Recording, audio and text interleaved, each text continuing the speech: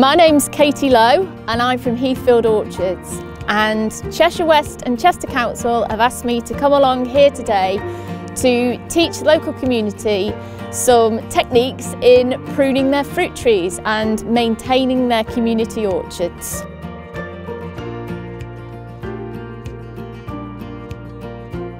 It's really important that communities understand how to look after their trees to produce a healthy crop of fruit in future years.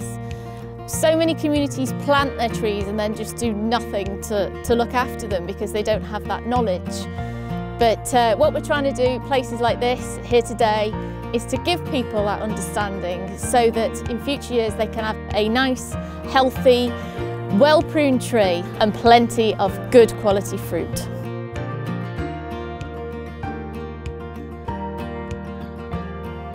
Hi, I'm Peter Bulmer, one of the councillors for Great Broughton Parish Council. A few years ago we started looking at the heritage of our open spaces. We run about 7 across the parish, and one of those here on Thackeray Drive used to be an orchard before the big housing estate in the 60s was built, so we started to look at that.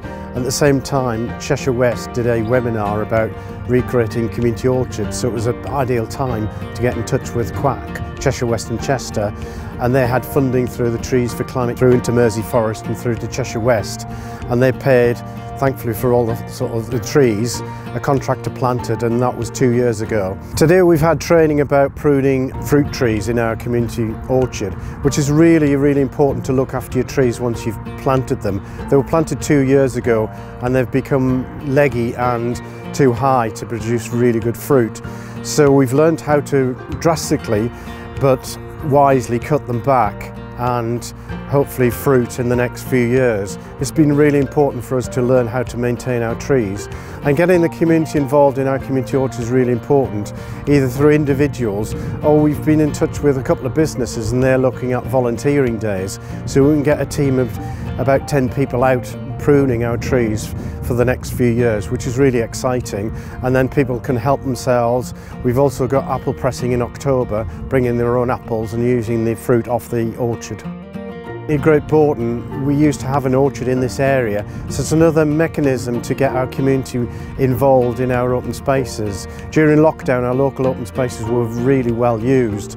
We've got old clay pits, old rubbish tips, old orchard areas, and it's just part of the heritage, rich heritage our local area brings together, and it's getting that across to people, getting them involved and getting them, hopefully we'll set up a Friends of Thackeray Drive Community Orchard in the future. So it's really exciting to get our community involved in our open spaces.